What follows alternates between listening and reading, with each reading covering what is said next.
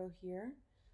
The first thing I'm going to do is apply Pro 400 Frontier V2, the updated one. Then I'm going to go down, and I actually start at the bottom because I add a little bit of grain to my images. I enable profile corrections. I always do a little bit of noise reduction, and then I turn my sharpening off. Then I really only mess with the basic panel.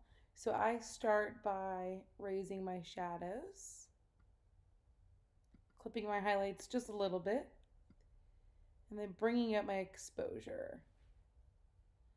I will check the skin tone just to make sure that the skin tone is not overexposed, but it's still bright, which I really like that. Honestly, your temperature here is pretty spot on. I might add a little bit of contrast for some pop, but other than that, this is really pretty.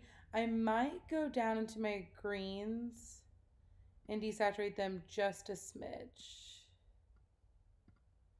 and make them a little bit less blue. And then I usually go to full screen just to make sure that everything looks really good. And I would probably deliver something like that. Let's go to your second image. So I would straighten this first, crop it down just a little bit, apply V2, the updated one, and then I'll start from the bottom, add a little bit of grain, enable profile corrections, turn my sharpening off, a little bit of noise reduction, and then again, most of my work is done in the basic panel. I raise my shadows, clip my highlights, raise my exposure, bring in a little bit of contrast. The coloring here is a little bit off, so I would probably bring down my pinks just a little bit and warm it up just a little bit. I would probably deliver something like that. For this reception image, I'm going to do the same thing, apply the import preset, a little bit of grain, enable profile corrections, noise reduction, sharpening off, and then obviously because this is a reception image, we have to do a little bit more tweaking. So this one's going to take me a little bit longer. I'm going to raise the exposure, clip my highlights just to make sure nothing's blown out. This is a little bit warm, so I will cool this down quite a bit actually. So that's starting to be really pretty. If you wanted to add a little bit of contrast here, if you wanted to brighten the background here, I would probably put, like if this was going in their album, I would probably put a radial filter around the couple and bring up the exposure just a tad around them, and that kind of makes it look a little bit better for an album. So for this image, I'm going to do the same exact thing. Apply V2. So you're not going to worry about the weird color casts just yet.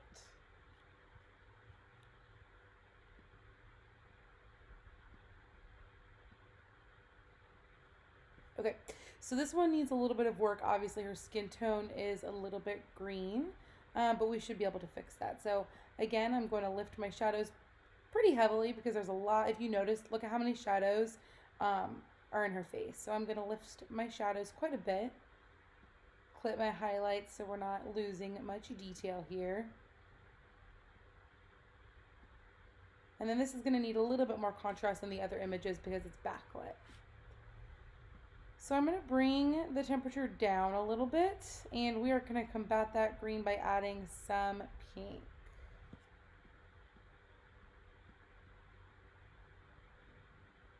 So I would probably use my brush tool for this and add some pink and a little bit of desaturate over her face. I would probably spend a little bit more time on this image, making sure that it was perfect. I might even pull this one into Photoshop just because of the color casts.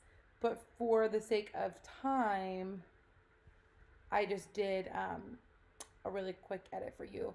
I would probably also mess with the greens. They're a little bit green, and actually that tells me that that's yellow that's behind her. So I would do a little bit of both of those. So my greens would look something like that. But again, I would probably go in and do a lot more work on her face with this one. Okay, for this image, I would straighten it, crop in just a little bit so you can see the sky. There you go. And again, the same thing, applying the new updated V2. Adding a little bit of grain, enabling profile corrections, turning sharpening off, noise reduction on, and then go back up to your basic panel. So lifting the shadows, clipping the highlights, upping the exposure quite a bit here. You can even push it a little bit further if you wanted to. So there's some blue color casts in here in her dress, I'm assuming from the sky because it was an overcast day, it looks like. So I would probably come down here to the saturation and take out, yeah, look how much blue is in that dress. So when you pull out the blue, it just makes her dress look a lot more clean. I would honestly probably bring up the exposure even more. Yeah, that's looking really pretty.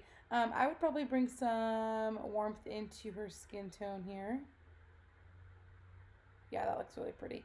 I would, again, mess with the greens. I would desaturate them just a smidge. And they're a little blue for my liking, so I would take out just a little bit of the blue there. Full screen. Again, this is a quick edit, but I might spend a little bit more time on this one if it were going to a client. But that's pretty good. This image, another reception image, so we're going to apply V2. Go down, grain, enable profile corrections, noise reduction, turn sharpening off, and then back up to the basic panel. I'll lift my shadows quite a bit here and my exposure just a little bit because we want to retain all of the detail in her dress and in his shirt. You could take down the highlights, that'll help quite a bit here. Add some contrast in to give it a little bit more of a punch. I'd probably crop down on the ceiling. That looks better. And again, I might throw a radial filter on if this were going to a client. There we go, that looks really pretty. And I would deliver something like that. I might warm it up just a smidge. But you want to be careful about the yellow from the lamp that's coming in. I might even desaturate some of that yellow. Yeah, there's a lot in there. So I would deliver something like that. For this image, we'll do the same thing. V2. Add a little bit of grain. Enable profile corrections. Turn sharpening off. Noise reduction on. And then back up to your basic panel, lifting the shadows, exposure, clipping those highlights. This one is really pretty. This is like a one-click edit right here. This is, so maybe a little bit warm, 6,000 maybe. Add some contrast, depending on how contrasty you like something. That's really pretty, yeah. For this one, let's do the same thing. V2, grain, enable profile corrections, a little bit of noise reduction, no sharpening. Come back up to the top, lift those shadows, raise the exposure, clip the highlights, add some contrast. So their skin tones are a little bit cool. I'll probably warm that up to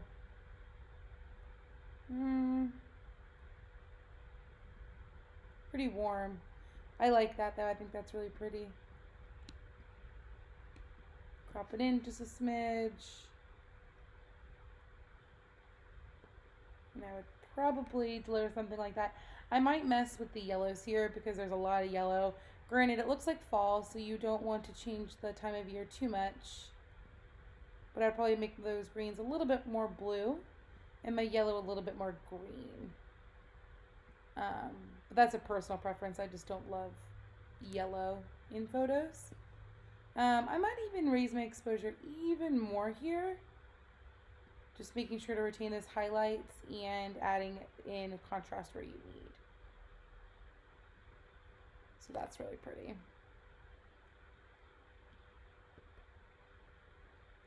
Okay. And then the last one, again, the same thing. The updated V2. A little bit of grain.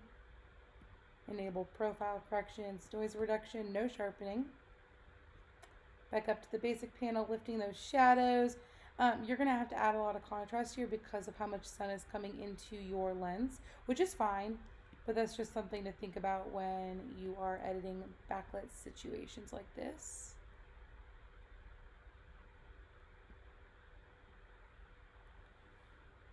So I might do something like that. That's really pretty. I would probably warm this up just a little bit to 6,000. I might even add a little bit of pink here from the green that's coming in. That's really pretty. And I would probably deliver something like that. And there you have it.